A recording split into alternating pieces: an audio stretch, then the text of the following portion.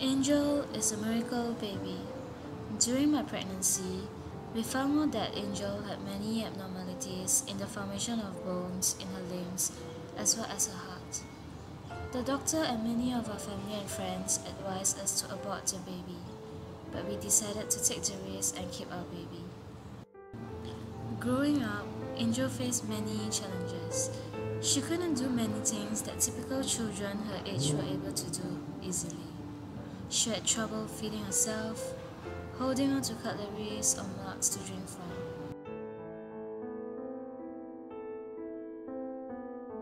She was unable to speak clearly due to an unusual development of teeth, and she couldn't play with the other kids. As much as we could show her all the love in the world at home, my biggest fear was when she stepped into school.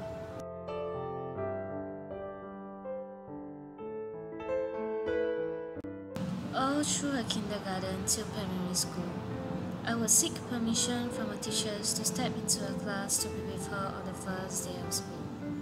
With every year, I'll make the same speech, explaining to the kids that she has Ellis Creveld syndrome and what that means.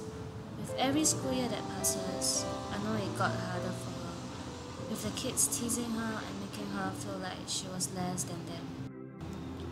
All this stopped when she went into primary 3. I still remember that day. I walked into the class with her and gave my speech, and the moment I was done, one of the boys raised their hands and asked me if he could sit beside her. The moment I knew it in my heart that this year was going to be different for Angel. She came home every day talking about school and excited to go back the next day. And I mean, every parent's dream is that their kids has friends